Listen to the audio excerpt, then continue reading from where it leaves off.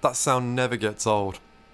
One short beep, the computer's way of telling me all the key components seem to be operating as expected. Everything's okay.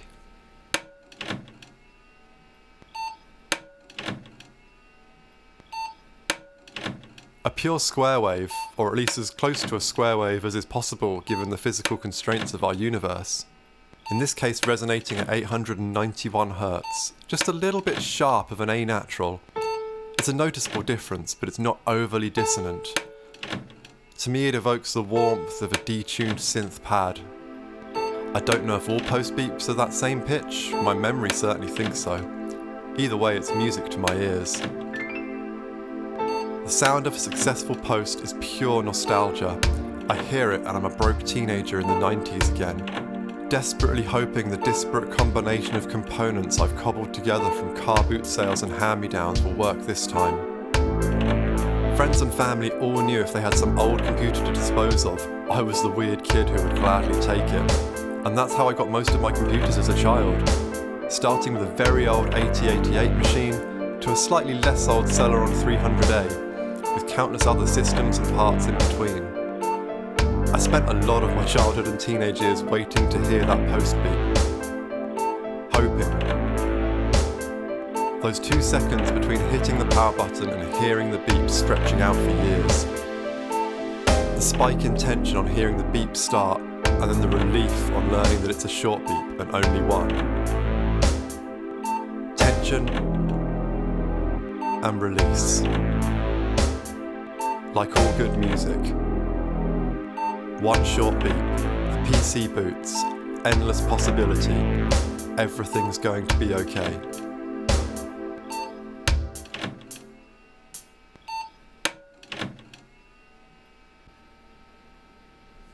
Uh-oh.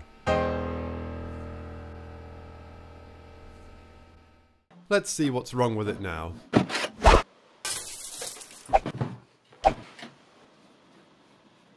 It was at this point I discovered this piece of the case is removable.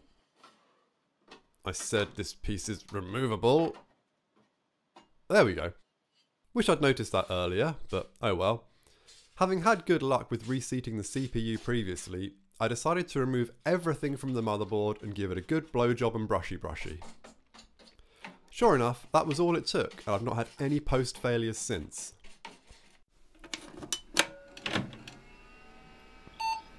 While I am enjoying the sweet sound of the post beep telling me my cheap Pentium II is working, I've got 4 copies of Half-Life that aren't going to play themselves. Unfortunately, this PC doesn't quite meet all of Half-Life's minimum requirements. It needs Windows, and a 400MB hard disk, and a mouse. I don't have any of those things. Yet. I've picked up Windows 98, SE of course, an 8GB compact flash card, an IDE adapter, and a cheap mouse. So the adapter takes a standard IDE cable and the compact flash card goes in like this. That's a bit tight. So full disclosure, I've never used compact flash before. By the time I got into flash storage, MMC cards were already the norms, so why won't this go in? It's upside down, of course, right. For testing purposes, I'm just going to stick this back in its anti-static bag and leave it flapping loose in the case. I'll mount it properly once I know it works. Probably.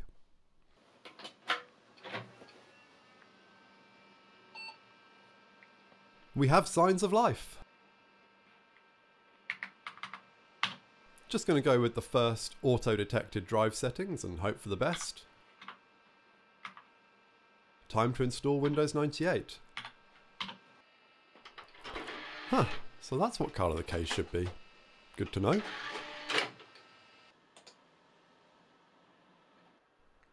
Here we go. Come on.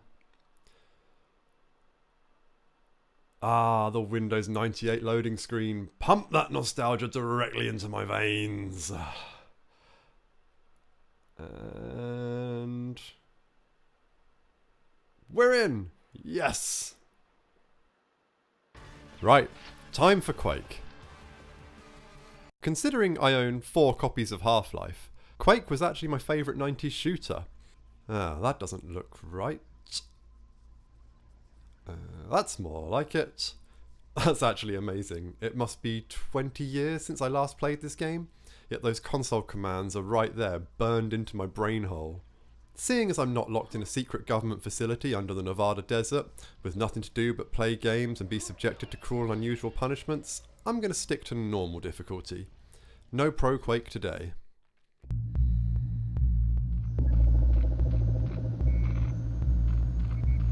This is a special occasion for me. This is actually the first time I've played this game with Trent Reznor's epic score. I'm a die-hard Trent Reznor and Nine Inch Nails fan, yet due to some weirdness with the PC I had back in the 90s, CD audio in games was really hit and miss. I remember the original Tomb Raider had all the in-game dialogue as CD audio tracks, and it would always be really out of sync with the visuals. Whereas in the case of Quake, I'd get no CD audio at all, no soundtrack. I know the CD drive was connected properly, as I could listen to CDs in Windows, it just didn't like games. Instead, I used to put my Quake CD in an ordinary CD player and listen to the soundtrack that way, which was how I discovered Nine Inch Nails. In fact, I've just realised I can trace the majority of my current music taste to this very game.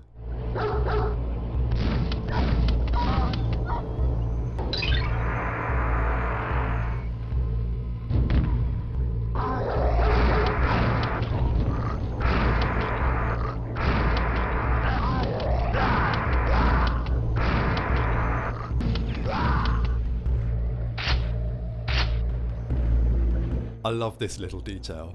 The Nine Inch Nails logo is on the nail gun ammo boxes.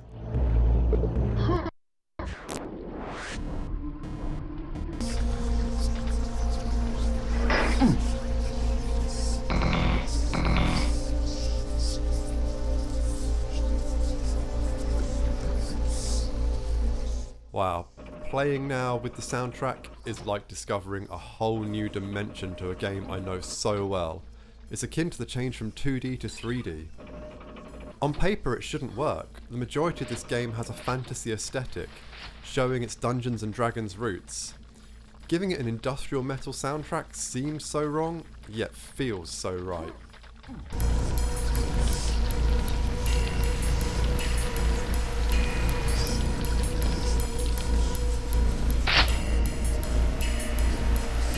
Just listen to that. Mr. Reznor is truly the king of atmospheric layered soundscapes.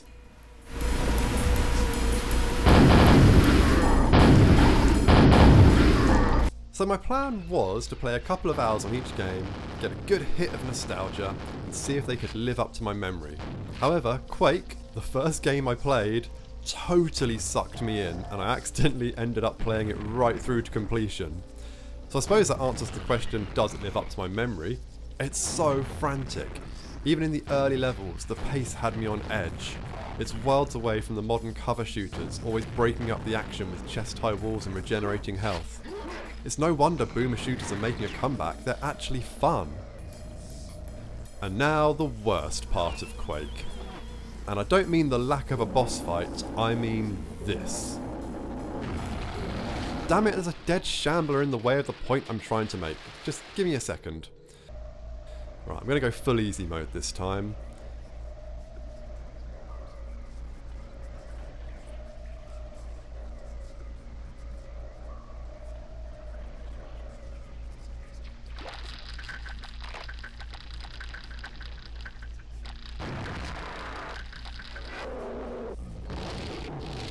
And I'll just lure this shambler out of the way.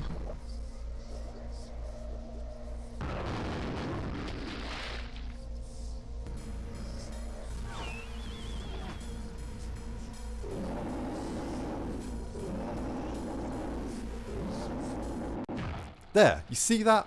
Your triumphant victory, the last thing you see in this game, and he's standing on one leg, perfectly still, holding the axe!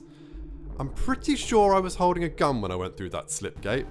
And as for the pose, that's literally the first frame of animation of the player model. See, Quake doesn't have a modern skeletal animation system. So this is the Quake equivalent of a T-pose. I know Quake's development was troubled and it was rushed to finish, but could they not have spent that little bit of time to fix the game's climax? Who ends something like this?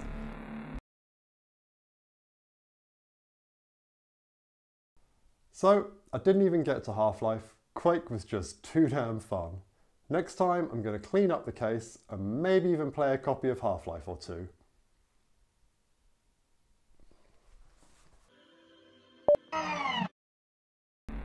Dude's got amazing balance though.